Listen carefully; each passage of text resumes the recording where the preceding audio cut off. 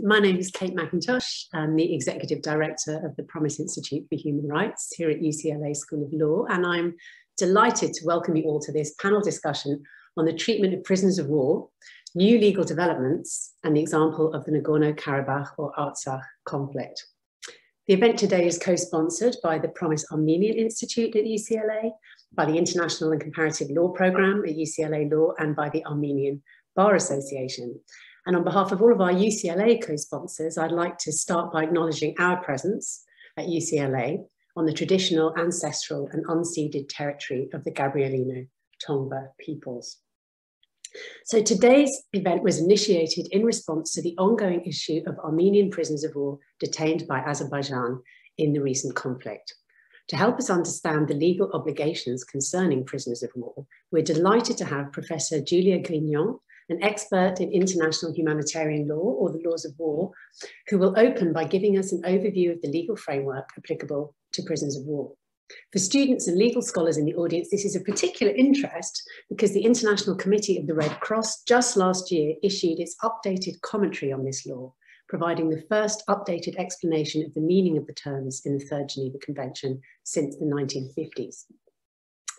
Following Professor Grignon's presentation of the law, we are honoured to invite the newly appointed Human Rights Ombudsman of the Republic of Artsakh, Mr. Gegham Stepanyan, to outline the factual situation currently ongoing with regard to the detention and treatment of Armenian prisoners of war.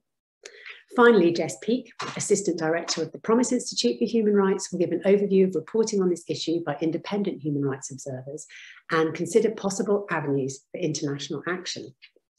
We have a short session of just 1 hour, so I've asked the speakers to stick strictly to time so that we can accommodate questions from the audience at the end of the session. So I'll turn first to Professor Grignon. Julia Grignon is an Associate Professor of the Faculty of Law at Laval University in Quebec, where she teaches international humanitarian law, international human rights law, and international refugee law. She's one of the co-directors of the Clinic of International Criminal and Humanitarian Law, as well as a co-founder of the Interdisciplinary Centre for Research on Africa and the Middle East. Professor Grignon is currently conducting an individual research project about the extraterritorial application of international human rights law in the context of external military operations. And she holds a partnership development, Let's Dare IHL, Promotion and Strengthening of International Humanitarian Law, a Canadian contribution, both funded by the Canadian Social Sciences and Humanities Research Council. Welcome, Julia. Thank you, Kate. Thank you very much for this invitation to speak in this panel. I am particularly happy to have an opportunity to engage in this topic. It is indeed rather rare to have an opportunity to speak about prisoner of wars or POWs, simply because people with that status are only a few worldwide. The task that has been assigned to me today is to present the legal framework applicable to POWs, including the updated commentary of the ICRC, as Kate just mentioned. The legal framework applicable to prisoners of war is encompassed into the Third Geneva Convention of 1949 relative to the treatment of POWs that remains the most comprehensive instrument for the protection of prisoners of war in international law today. The purpose of this convention is to ensure that all such prisoners are treated humanly and held in decent conditions, regardless of which side they belong to. Regarding the commentary of the ICRC, this is a doctrinal tool that interprets each of the provisions of the Geneva Conventions of 1949 and of their additional protocols of 1977. Initially drafted right after the adoption of these instruments, they are currently being updated within the ICRC because, I said by the commentary itself, and I quote, as all international law, the conventions are living instruments and they must be interpreted and applied in light of contemporary circumstances. Given the evolution of warfare in the last 70 years, this updated commentary is most welcome since it gives a refreshed interpretation of the Geneva Conventions and among them of Geneva Convention 3, the commentary of which is available online since spring 2020, as you just said, Kate. I will deal with each of these aspects, the legal framework and the commentary, one after the other. But before digging into the legal framework itself, I would like to underline that the notion of prisoner of war is one of those in international humanitarian law that impedes a full merging of the law of international armed conflict and of the law of non-international armed conflict. The legal classification of prisoner of war only exists in international armed conflict. Yet the situation between Armenia and Azerbaijan classifies as an international armed conflict. That is when at least two states are opposing in armed fighting. There is a tendency today to consider that the law applicable in international armed conflict and the law applicable to non-international armed conflict are or should be all the same, since there is no reason to be less or more protected because the classification made of the situation of violence that affects people in need of protection. But some legal notions prevent from doing so. This is the case, for example, for the notion of occupation, the notion of grave breaches, and precisely the notion of POWs.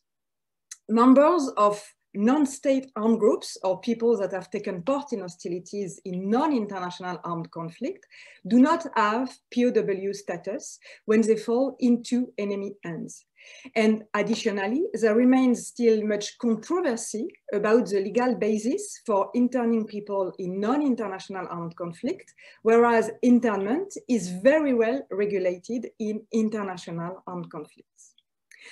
Furthermore, there is still no choice but to maintain the distinction between people who are entitled to prisoner of war status and others, simply because of the privilege attached to the combatant status, from which the POW status is derived. International humanitarian law is part of international law, which is drafted and adopted by states. Yet no state in the world is ready to recognize this privilege to entities other than regular armed forces. These precisions made, let's first have a look to the legal framework applicable to POWs. To be in the hands of the enemy, that means being more vulnerable and being more at risk of ill treatments. The first convention protecting POWs is the Convention of 1929, which followed the First World War, a war that showed that there was an urgent need for specific protection for this category of people. At the time of the First World War, there was no specific convention, but there was a high number of members of the many armed forces involved in the conflict that was captured and held in detention for the duration of the war, therefore without specific protection. Spontaneously, up to 400 women gathered in a museum in Geneva and worked at identifying their location and at making a link with their families and at coordinating the sending of parcels and messages and of belongings of soldiers killed in action or who had died while in captivity.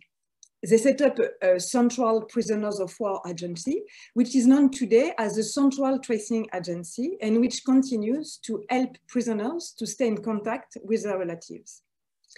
In 1949, together with the other three conventions, which constitute still today the fundamental basis of IHL, the 1929 convention was updated and has become the third Geneva Convention relative to prisoners of war.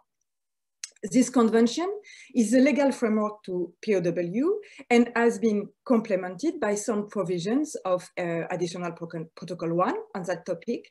And some of these provisions are of customary international humanitarian law. It says who is a prisoner of war and how they should be treated according to their status.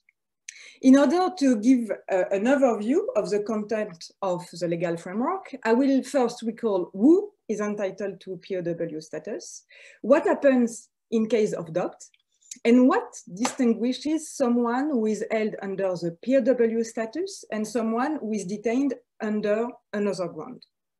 So who is entitled to prisoner of war status?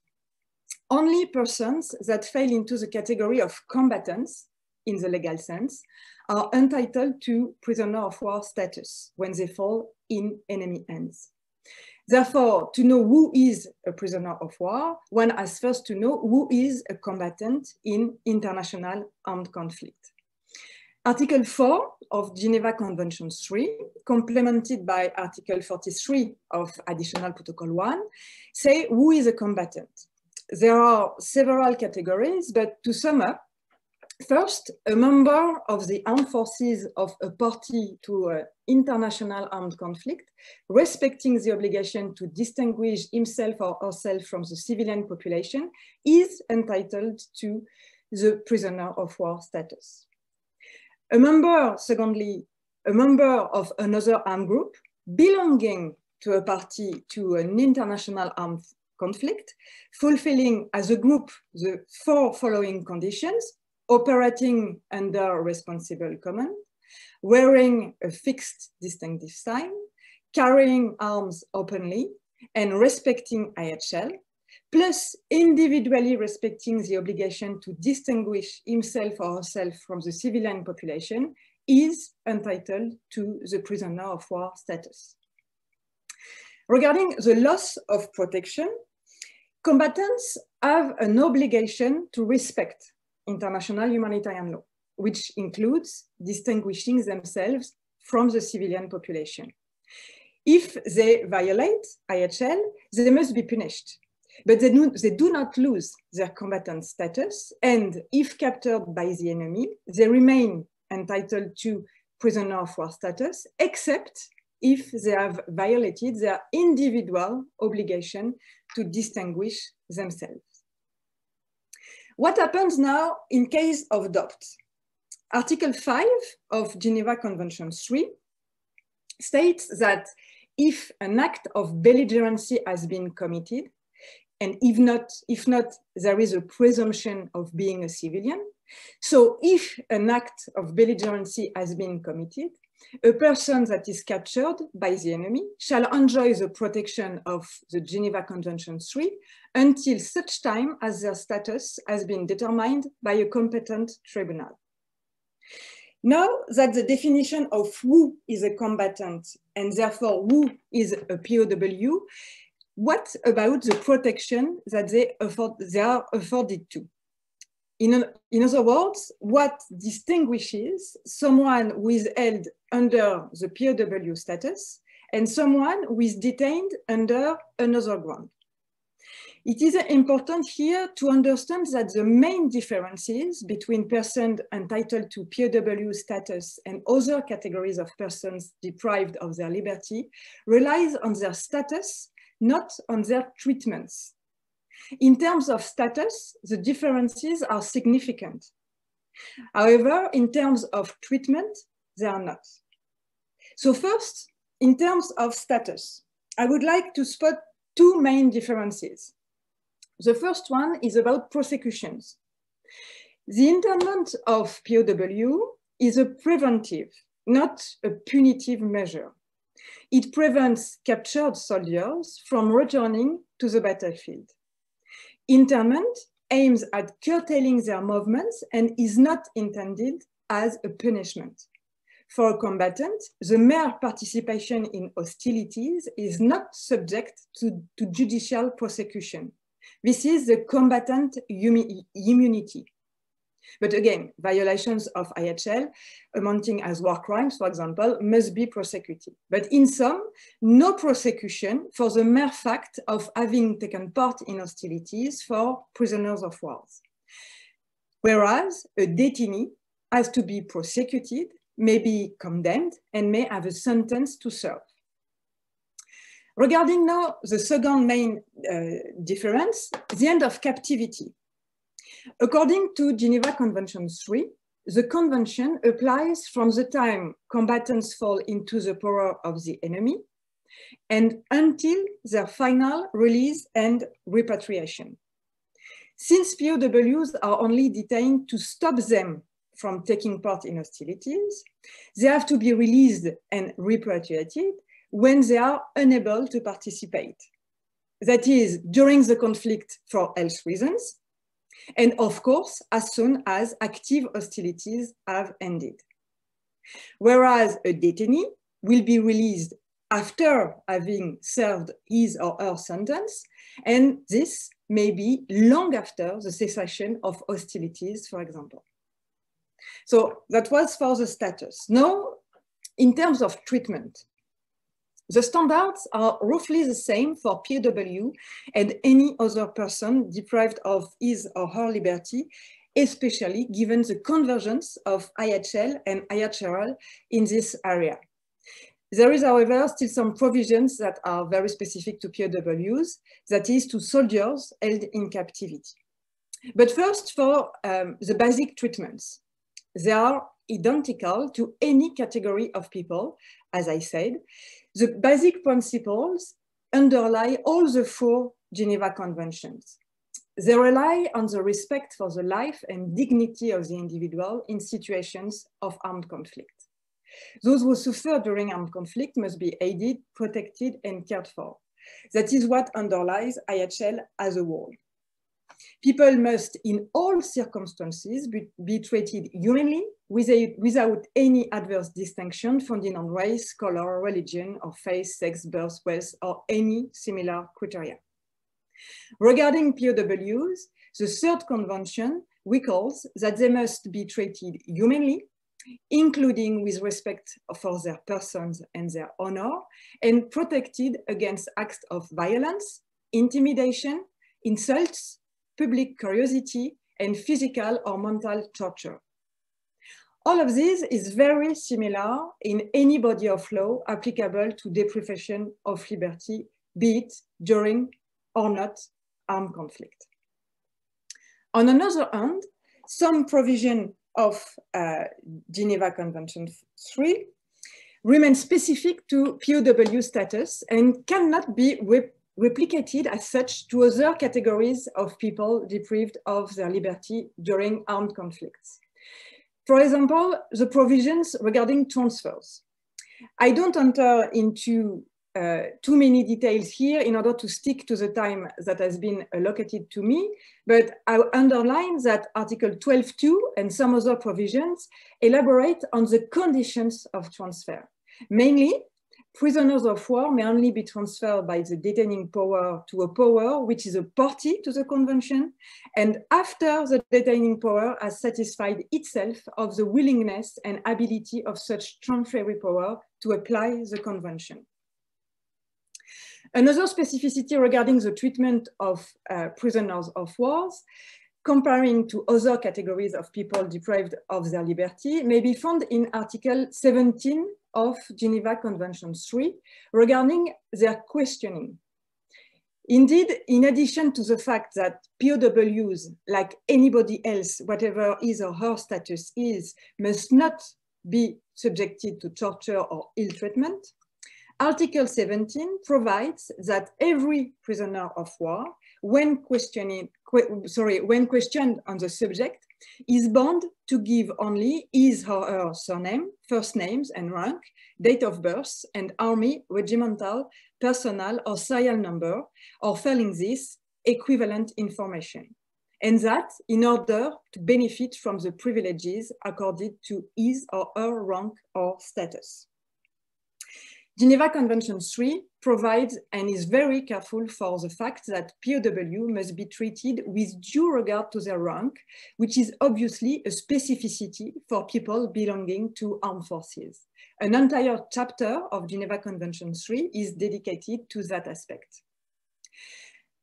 Another provision which is interesting is about the posting of the convention.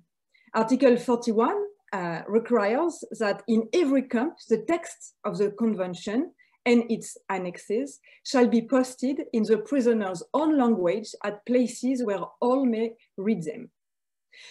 Finally, among other provisions very specific to prisoners of war, I would like to end this overview by pointing out that escape is defined and in a detailed manner in GC3, be it successful or unsuccessful. So now, turning to what are the benefits of the updated commentary regarding Geneva Convention 3. First, I would like to underline that what I can say about the updated commentary is to be understood from my academic perspective. I have contributed to the commentary of GC3 as an external expert, and I am currently supervising a team of students producing it in French, but I am not an ICRC staff. Therefore, what I am about to say is an understanding or a reading of parts of the new commentary, but not an exhaustive presentation of it from an ICRC perspective. Regarding the new development, regarding POWs, here are some selected highlights, and here again, I read the commentary itself. First, highlight regarding women. As a product of their time, some of the rules of the conventions are articulated in terms that do not meet today's standards. For example, the prohibition of sexual violence is construed as an attack on a woman's honor and as a violation of family rights, instead of a violence to women's physical and psychological integrity. The updated commentary thus analyzes the specific needs of women interned as prisoners of war, the perspective of contemporary practice and legal requirements being taken into account. Second highlight regarding children. As stated in the commentary, today the issue of recruitment and use of children in armed forces is regulated in other treaties. Although most states now employ fewer persons under the age of 18 in active military service, a detaining power may still find itself responsible for children in prisoner of war camps, either because the state still has children serving in its armed forces, or because they were born in the camp or are in some way affiliated with or related to other captured persons. Children in the hands of detaining power are owed special protection because they are particularly vulnerable and have a distinct set of developmental and health needs. Third and final highlights, the interplay between international humanitarian law and the interplay between international humanitarian law and the interplay with international human rights law. Even if when explaining its methodology, the ICRC writes that references to human rights instruments have been included to provide practitioners with further information on a given topic when such instruments contain useful clarification or guidance, the consistency with which this has been done is, to me, questionable. Obviously, there is a major difference between IHL and IHRL on the matter, since humanitarian law provides for the internment of enemy personnel who classify as POW based solely on that status and without court review of the lawfulness of internment, which differs fundamentally from IHRL. But then, once in captivity, the tremendous development of standards applicable to people deprived of their liberty in the fields of IHRL is not reflected as it should be in the updated commentaries. Some refer to the Mandela rules for the treatment of prisoners, and among the sources referred to, we can find the Beijing rules for the administration of juvenile justice, but these are a few references only. And most of the time, while reading the commentary, we can notice the language of IHRL, but without any reference to it. And I think this is a pity. So here is what I could say in 20 minutes regarding the legal framework applicable to POWs and the updated commentary. I thank you very much for your attention, and I'd be happy to discuss this further during the Q&A period. Thank you. Wonderful, Julia. Thank you so much. Thank you for managing to set out that complex body of law in such a clear and accessible way. And I think it's very helpful for this conversation to understand that these standards do exist, that they've been revitalized with the commentary, and we can talk about how we can use them in the current context. Let me hand over to Gegham Stepanyan now, who was elected Human Rights Ombudsman of the Republic of Artsakh on March the 25th, 2021. From December 2016 to May 2020, Mr. Stepanyan served as assistant to the President of the Parliament of Artsakh. Mr. Stepanyan obtained his BA in International Affairs from Yerevan State University and his Master's in Political Science and International Affairs from the American University of Armenia. Gegham, welcome. Thank you.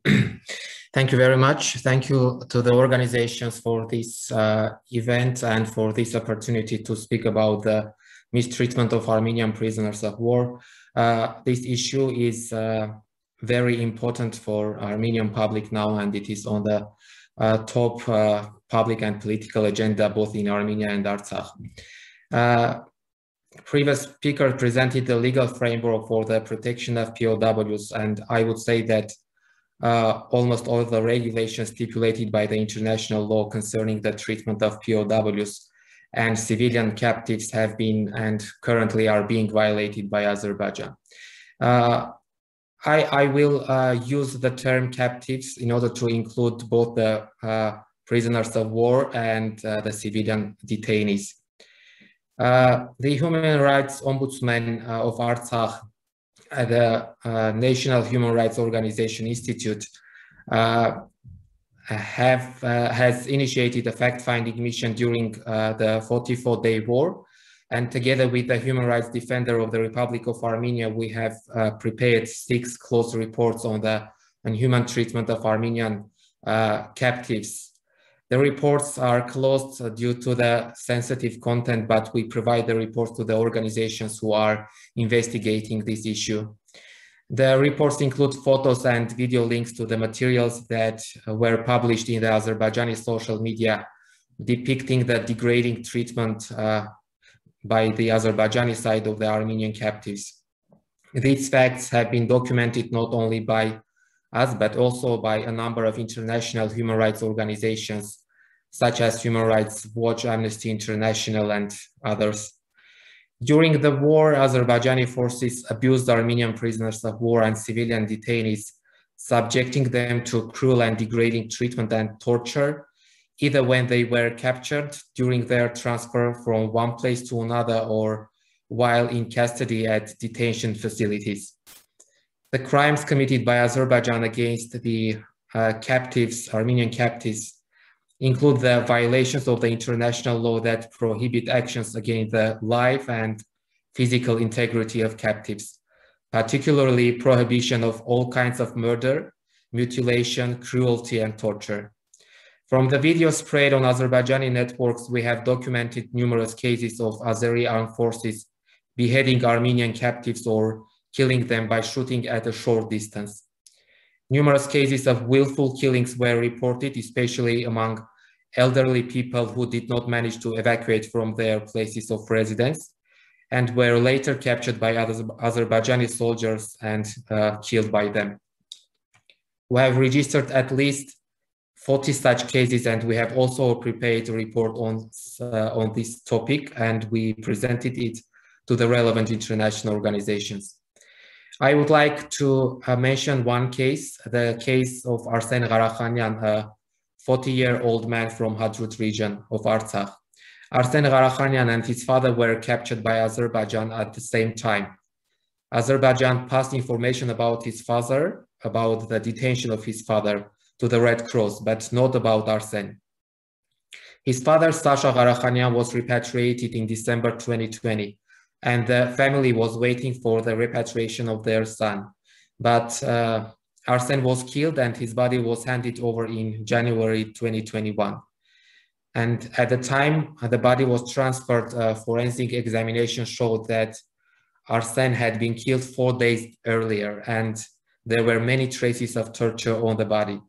This is just one example, and there are a lot of such examples. Also, I would like to note that during our meetings with former POWs, they spoke of numerous examples of ill treatment, torture, and inhuman attitude towards them. They all described prolonged and repeated beatings.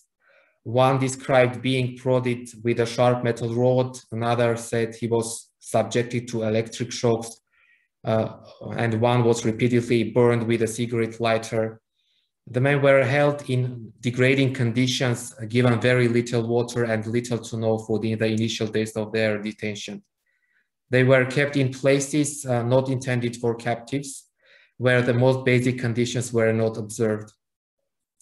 The Azerbaijani side also hindered the contacts of the Armenian captives with the Red Cross organization, often creating artificial obstacles.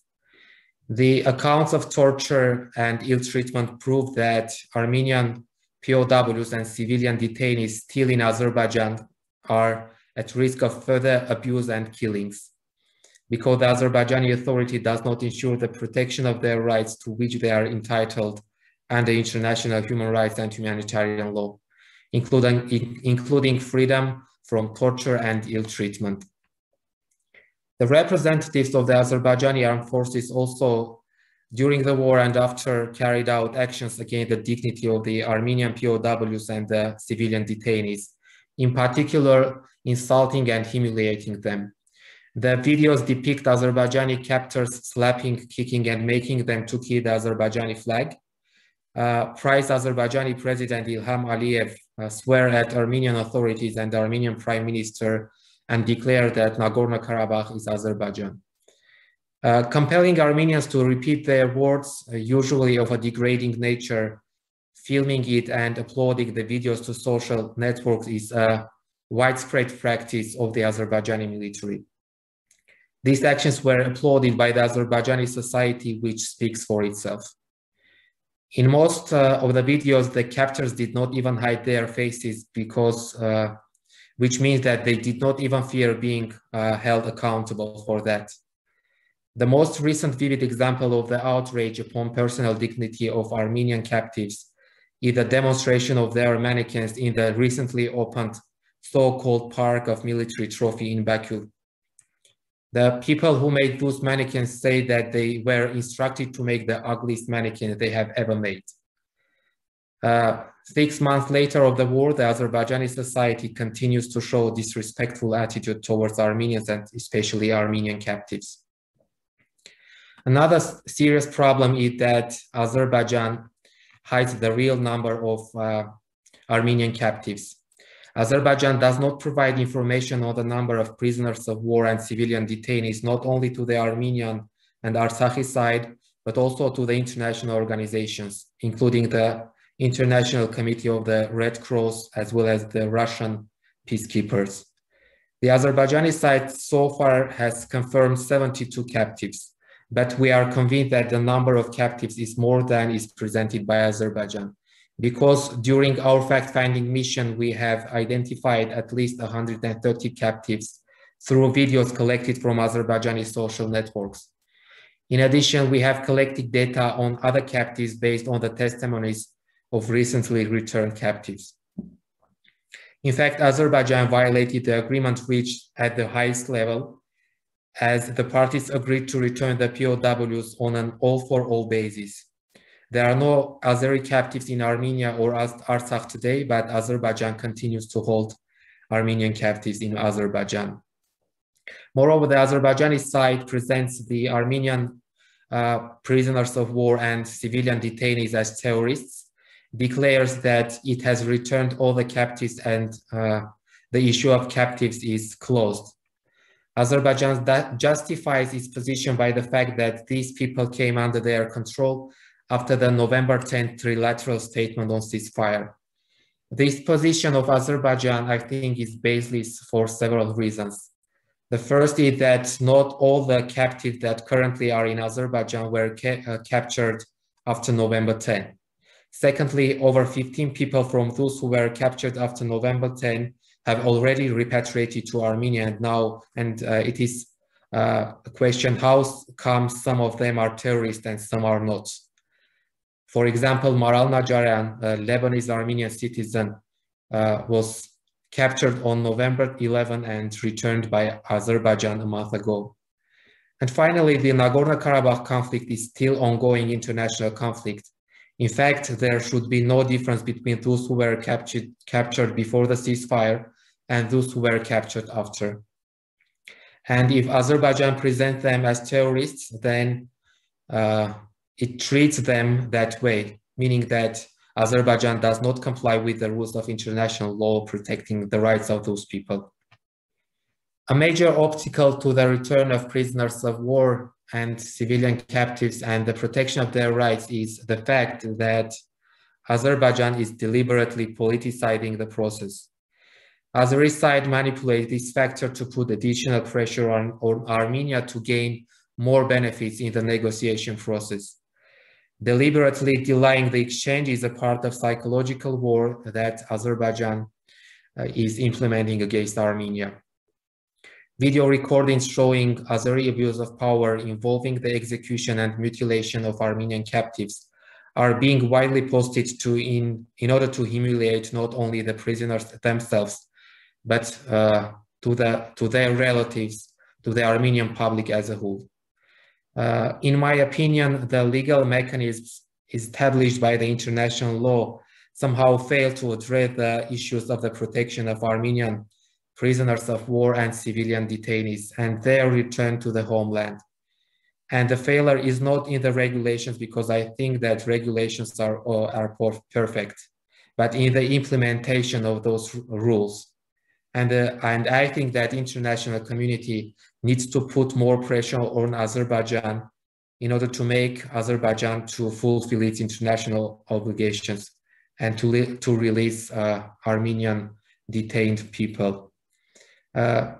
So this much about the information about the Armenian prisoners of war and civilian detainees. Thank you very much for your attention. And if there will be questions, I'm ready to answer. Thank you so much, Mr. Stepanyan, for sharing that really disturbing information, which I'm sure many of us have seen reported. And on that note, I'll turn now to Jess Peake, who will talk about that and also start to move us towards the conversation of what kind of efforts can we undertake to bring the situation we're hearing more in line with the legal framework that Julia expounded. Jess Peake is the Assistant Director of the Promise Institute for Human Rights and the Director of the International and Comparative Law Programme at UCLA School of Law. Jess teaches courses on the law of war and the war on terror and methods and theories of international and comparative law. And she recently received a grant to launch a human rights digital investigations lab at the Promise Institute in collaboration with colleagues at UC Berkeley and Santa Cruz. The Digital Investigations Lab launched in January and is working on a pilot project examining the role that online disinformation played in this conflict that we're discussing today, which will culminate in a report examining the failure of social media companies to stop the exploitation of the information space. Jess, the floor is yours. Thank you, Kate, and thank you, Gegham, for sharing your insights, and to Julia for painting the picture of the legal landscape protecting prisoners of war under Geneva Convention 3 of 1949. My task is to try and connect these two things, and to do that, I'm going to rely heavily on reporting from human rights organisations such as Human Rights Watch, and also reputable news organisations. We at the Promise Institute do not have direct knowledge of what the situation is on the ground, beyond, of course, hearing from our Armenian community friends, many of whom are in this audience today. First, I just wanted to say something very briefly about the nature of this conflict. Undoubtedly, as Julia mentioned, the fall 2020 44-day war from September 27th to November 10th between Armenia and Azerbaijan was an international armed conflict. This means that it was a conflict between two states, and as Julia mentioned, in this situation, the whole range of protections under the Geneva Conventions, including Geneva Convention 3, which applies specifically to prisoners of war, applies. However, there was also likely a concurrent non-international armed conflict occurring between Azerbaijan and the Artsakh Defense Army during this war. A non-international armed conflict, or a NIAC, occurs when there's fighting between a state and a non-state organized armed group within that state. And there are particular legal prescriptions for what constitutes an organized armed group under international law. And the Artsakh Defense Army meets those requirements. So as Julia told us, in the case of a non-international armed conflict, neither the category of prisoner of war nor that of combatant immunity exist, meaning that Geneva Convention 3 does not apply to those individuals, and they also may be prosecuted under domestic criminal law for their activities in the conflict. I just wanted to mention that the rest of my remarks will address the particular situation of prisoners of war detained during the international armed conflict between Armenia and Azerbaijan and the continued detention of Armenian nationals. But I just wanted to flag that additional complicating layer of the concurrent NIAC. I'm also not going to comment in these remarks on the detention of civilians that Gegham raised, but I'm happy to do that in the Q&A. So returning to the issue of prisoners of war, it is reported that Azerbaijan began detaining POWs very early in the fall 2020 conflict with Armenia. However, Azerbaijan has never been forthcoming about the number of individuals detained. As we heard from Julia, Geneva Convention 3 requires parties to an international armed conflict to treat POWs humanely in all circumstances. In particular, Articles 17, 87, and 89 of Geneva Convention 3 prohibit torture and cruel treatment. Geneva Convention 3 also prohibits acts of violence or intimidation against insults and public curiosity. Moreover, Common Article 3, which means that it is featured in all 3 of the Geneva Conventions and actually is also applicable in a non-international armed conflict, prohibits cruel treatment and torture, and also outrages upon personal dignity, in particular humiliating and degrading treatment. Azerbaijan is also bound by the absolute prohibition on torture and other degrading or inhuman treatment under Articles 7 and 10 of the ICCPR, the International Covenant on Civil and Political Rights, and Article 3 of the European Convention on Human Rights. And as reporting from Human Rights Watch and other leading human rights organizations shows, Azerbaijan has failed to uphold its obligations of treatment of prisoners of war within their power. So the first report from Human Rights Watch I'm going to refer to was published in December of 2020. And in that, Human Rights Watch reported that Azerbaijan had inhumanely treated numerous ethnic Armenian troops captured during the Nagorno-Karabakh conflict and had subjected them to physical abuse and intimidation. As Gegham mentioned, much of that abuse was captured on video and which was widely circulated on social media. And to quote the Human Rights Watch report, those videos depict Azerbaijani captors variously slapping, kicking, and prodding Armenian POWs and compelling them under obvious duress and with the apparent intent to humiliate, to kiss the Azerbaijani flag, praise the Azerbaijani president, and to declare that Nagorno-Karabakh is Azerbaijan. Human Rights Watch reported, as Gegham also mentioned actually, that in most of the videos viewed, the captors' faces are visible, suggesting that they didn't fear being held accountable for these actions. And Human Rights Watch reported that they've closely examined 14 of these videos. This was actually done using open source investigation techniques that we are currently training our students in. And what that means is that you use various methodologies to attempt to verify the content of the video by matching various pieces of visual information with things you know to be true. These particular videos viewed by Human Rights Watch had been stripped of their metadata, so Human Rights Watch was not able to confirm the specific time and location. But Human Rights Watch is confident that none of these videos were posted anywhere online prior to October or November of 2020. And from this, they've been able to conclude their authenticity. Moreover, several of the individuals identified in the video have subsequently been identified by family members in Armenia as Armenian national combatants who had gone to fight in the Nagorno-Karabakh conflict. And I will put links to all of these Human Rights Watch reports in the chat so you can read in much more detail the reporting on that. So then in a second, more recent report from Human Rights Watch on March 19th of 2021, Human Rights Watch put out a more detailed report looking specifically at the abuse of Armenian POWs in Azerbaijani custody. For this report, Human Rights Watch interviewed 4 former POWs, and Human Rights Watch reported that these individuals were captured under different circumstances and in different locations during the active fighting between October 15th and November 20th of 2020. These 4 individuals were actually returned to Armenia on December 14th and were among 44 POWs and civilians repatriated by Azerbaijani authorities on a special flight, which I'll mention more about in a few minutes.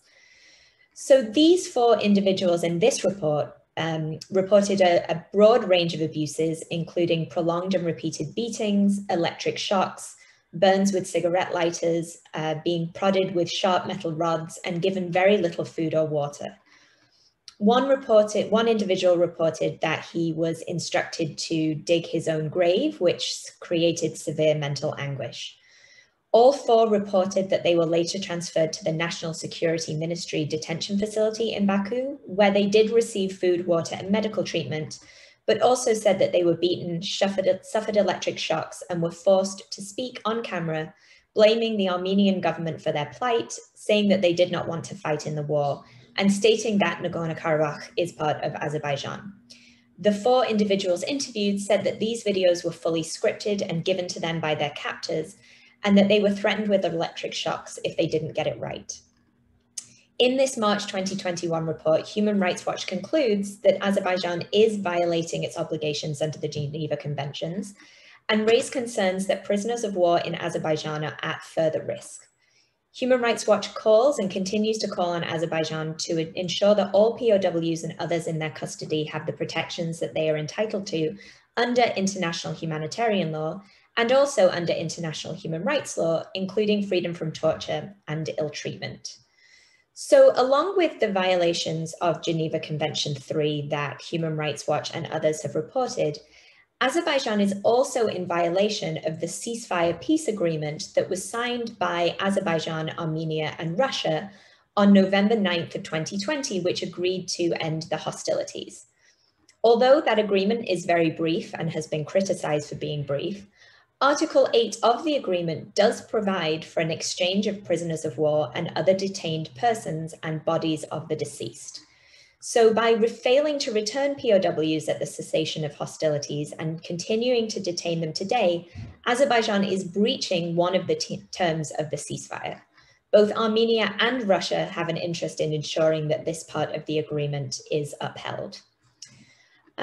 So I wanted to also say something about the role of the ICRC, the International Committee of the Red Cross, with regard to the treatment of these POWs.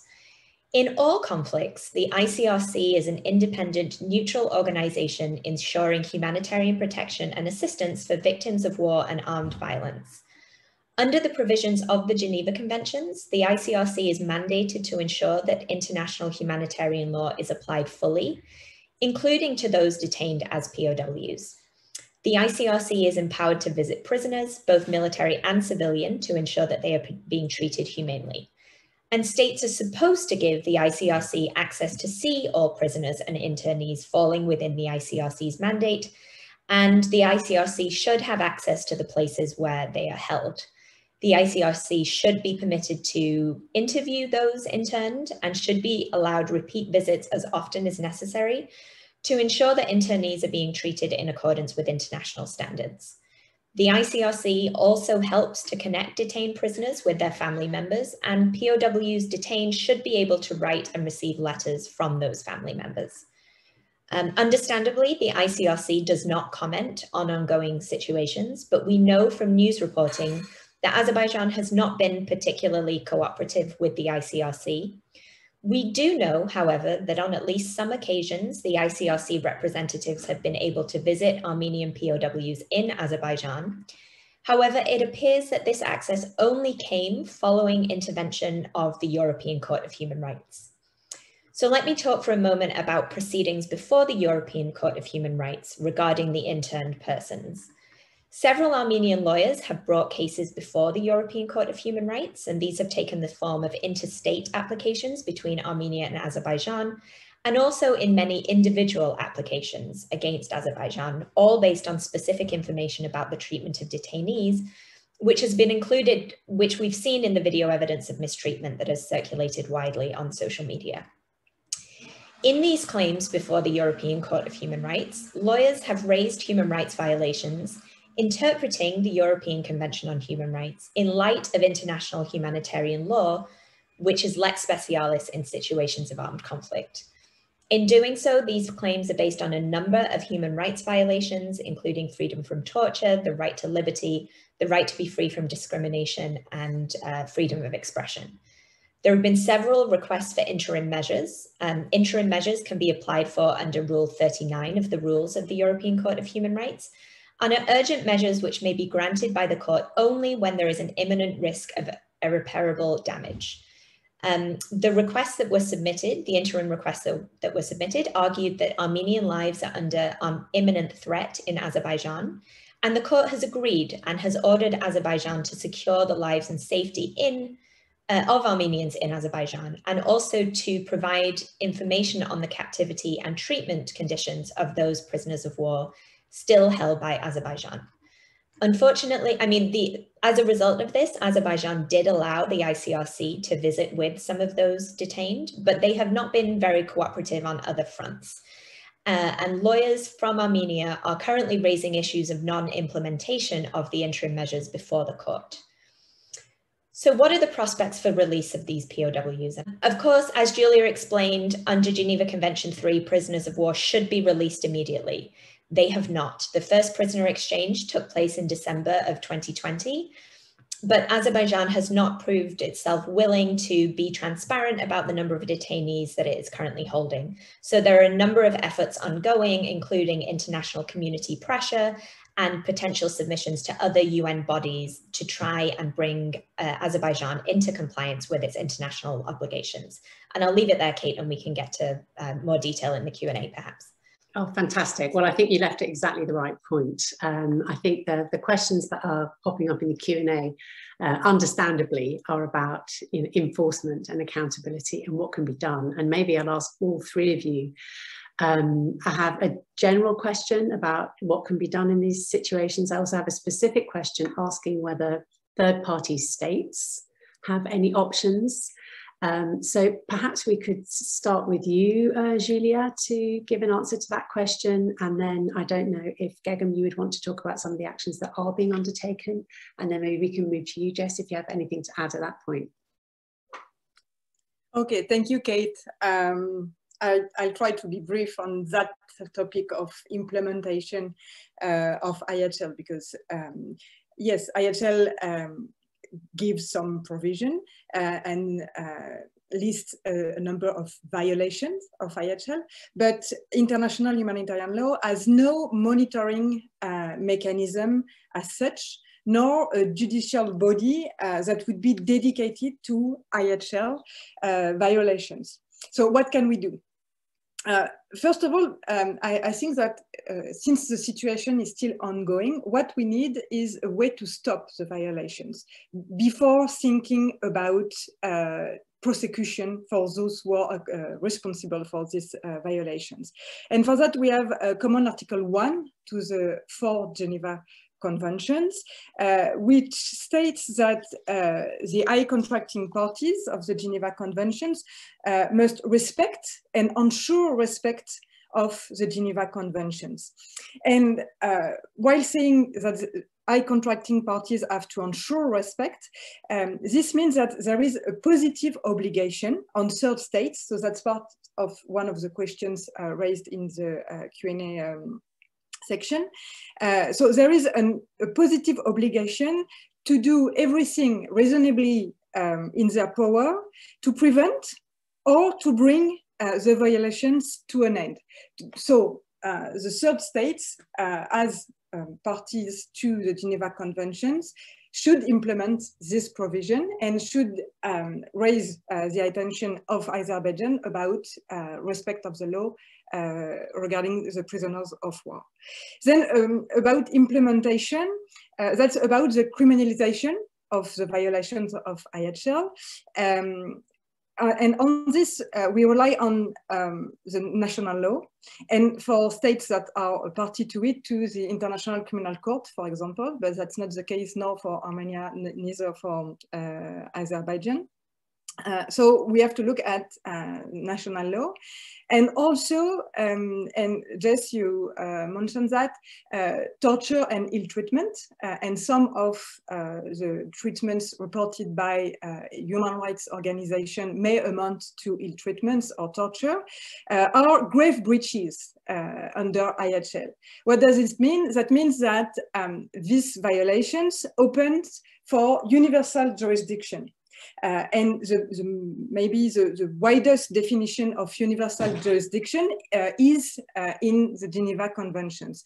Then under national law, there are some restrictions. So we have to look at all national law if we want to use universal jurisdiction. But and I will read, maybe that's the best thing that I can do. Each contracting party shall be under the obligation to search for persons alleged to have committed or to have ordered to be committed such grave breaches, and shall bring such persons, regardless of their nationality, before its own courts.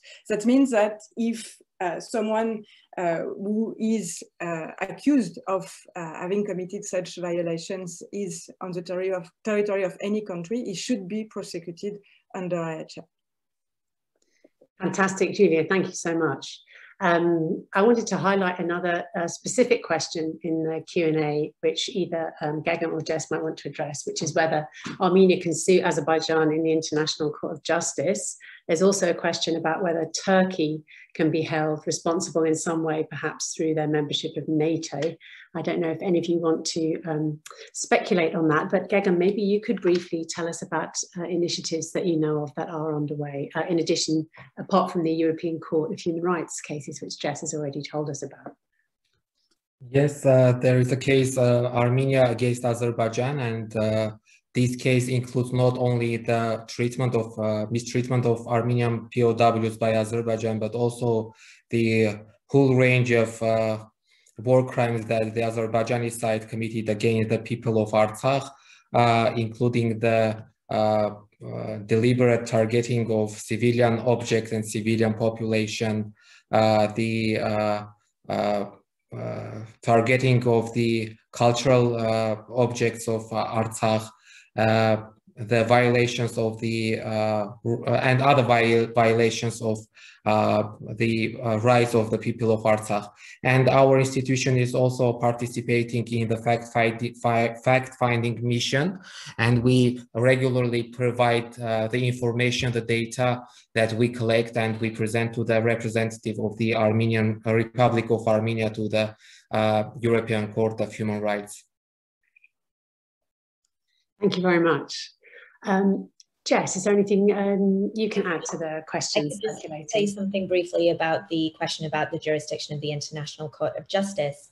As one of the most universally recognized human rights, the prohibition on torture has attained the status of a jus cogens, or peremptory norm of general international law, which gives rise to the obligation erga omnes, which means owed to and by all states, to take action against those who tortured. So possibly the Armenia could bring a case before the International Court of Justice, but it would be reliant on Armenia consenting to the jurisdiction of the court. And we would be likely to run into some problems there, I think. Thank you very much. Jess, I know I cut you off a little with the timing. I don't know if there was any parts of your presentation about accountability that haven't been raised yet. I was just going to mention that there may be some avenues to pursue before various UN special procedures mandates. For example, submissions could be made to the UN Special Rapporteur on torture and other inhumane and degrading treatment, or possibly to the UN Working Group on Arbitrary Detention. There are perhaps other mandate holders that have competence to look at this issue. And so I understand that there may be some efforts underway already on that regard too, but I don't have further details on what that looks like at the moment. Thank you. And I just had a question come in, which I think might be related to what you were outlining, Jess, about whether organisations can file complaints on behalf of individual victims. Yeah, okay. Yes, so there is a mechanism before the European Court of Human Rights where organisations can file on behalf of individual victims. Gegham is nodding, so perhaps he already knows of some efforts underway there too. I can bring examples of from the 44 days war.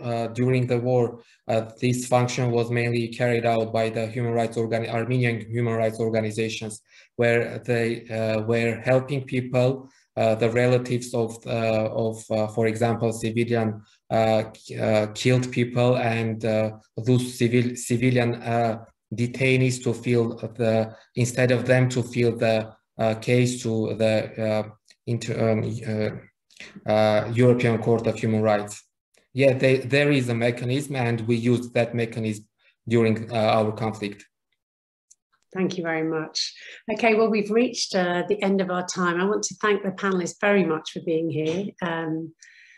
Thank you, the new Ombudsman of the Republic of Artsakh. It was an honour to have you with us. Welcome and congratulations on your appointment, and also on all the meticulous human rights documentation that you and the team have been carrying out during the conflict. Julia, Professor Grignon, thank you so much for joining us from Quebec and sharing that fantastic legal overview. Jess, my colleague, again, thank you very much for the interpretation of the accounts and your suggestions about moves towards accountability. I'd remind everybody that Jess is working on this project, which is examining the social media during the war, the issue that was highlighted by Mr. Stepanyan, and we hope to have a report on that at the end of the summer. Thanks everyone for joining us. I think we had up to 100 attendees, so really delighted you made the time, and please enjoy the rest of your day. Thank you very much. Thank you. Thank you. Thank you. Thank you.